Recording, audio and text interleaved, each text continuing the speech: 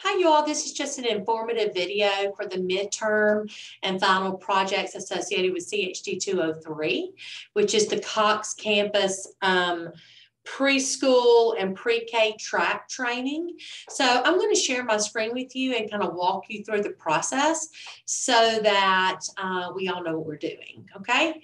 So when you pull up your CHD 203, your course will look like this. Of course, it comes up on the Getting Started page. So you're going to need to come on over to the content page. Scroll down just a bit to where you see midterm and final projects. You will see that I have grouped them together. There's actually 8 trainings, I believe. 2, 3, 4, 5, 6, 7, 8. Yes, there are 8 training certificates that you will earn throughout this semester, and they will all be put in the grade book together for your midterm and final grade. So you will see that each set has a different due date, so make sure you pay attention. These are not assignments that you can wait to the end and do, or trainings that you can wait to the end and do. They are they can be time consuming.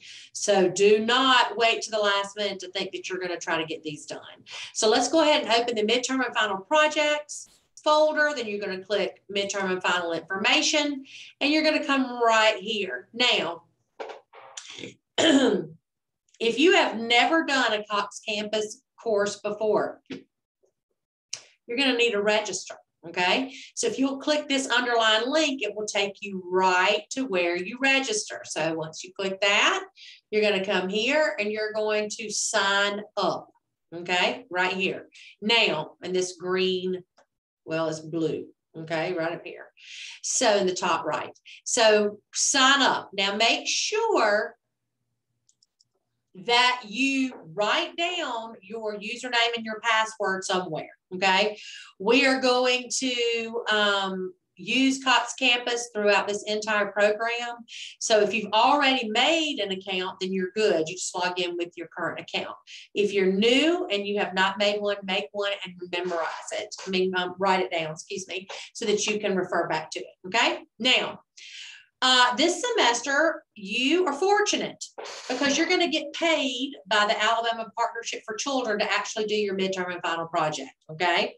They will be giving you a stipend, $100 to $200 stipend just for completing the preschool and pre-K track. Okay. Now, I know it says right here, you must work at a licensed daycare early education facility in the state of Alabama. However, they have given permission for it to be students, okay, who are studying child development. So therefore, you can take this training and get the stipend, okay? Now, you don't just do the training on Cox Campus and then a check appears in the mail, okay? You got to do some things to get the check. So how are we going to do it? First, you're going to register right here, Alabama Partnership for Children.org. You're going to use this link. Okay, so you can go here, I'll come up again, click there. All right, and you are going to register. So it's called Read Right from the Start. This is the training they're doing. You can read all about it right here, okay, and I encourage you to do so. And what are the goals? Here's all the things, okay. Apply now using the form below. Okay, so you're going to fill this out. Your first name, last name, email, confirm your email, all of the things. Are you currently working in Alabama in an early childhood education? Put yes. Here, you're going to come down, and if so, what's your position? You're going to put other.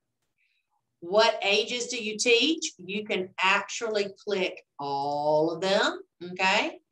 And under here, where it says name the child care program you work in, you're going to put other, and you're going to put Wallace or child development student. Okay, there we go, child development student. Name of the program, you're going to put Wallace Community College. Okay, Wallace Community College. Mailing address of the program, you're going to put 10. I'm not sure what you're going to put right there. Okay, I'll put that in the, I'll go back and put that in the incentive piece, okay? The city, I'll put all of this, okay? So I'll put you the mailing address so you can do that, okay? You're gonna put no for the subsidy, okay? No. How many years have you worked? Put how many years you've been in the program, okay? Right now, your highest level is your high school diploma, okay? How you plan to use it, which will be to, basically improve your knowledge in how children learn to read and the process of that, and that you will use the strategies that you learn in the training when you're employed in the field, okay? How did you learn about this? You're going to learn from your college professor, okay? I have the W-9 form for you. You can also get some more here, directions for signing your form, W-9 form. I will give you all of that, okay? And here's where you have to mail your W-9. I would write that down somewhere. Make sure you click this, submit, okay?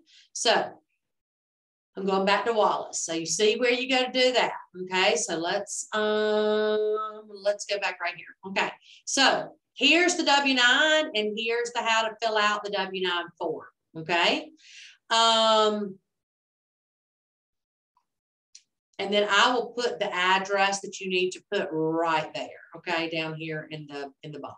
Okay, now, so you've registered for Cox Campus. You've registered for the Alabama Partnership for Children. Now, when you have to put your email address in that Alabama Partnership for Children form, make sure that you put the email address that you're going to check, okay? And if you're not good at checking your Wallace email, don't put it there. If you're better at checking your personal, put it there, because they're going to send you some information and you're not going to get your check if you don't follow their instructions. Okay. So I'm here to answer any of those questions that you need. Okay. So go through that. And now it's time to complete the training. So you're going to click here, Cox Campus. This link will always take you to the Cox Campus, training site, okay? You will notice that, like I said, I've grouped them together. Here's the red, okay? They're due at the same time. The yellow are due at the same time, and the green are due at the same time, okay? So I'm going to click here because this is always going to take me to the training. Here it comes. Of course, if you need to come up here and now log in. Okay, and that way it keeps up with your certificates for you, okay, so you don't ever lose them. So make sure you log in. And then you're going to see that you're going to start right here with the power of language. It's going to come across like this. See, it says it's going to take 2.5 hours to complete this, and you're going to take the course. You're going to click take the course right here. And you're going to start lesson, and it's going to take you all the way through these lessons. You will do an end of course assessment when you get done with this, and then you'll get a certificate.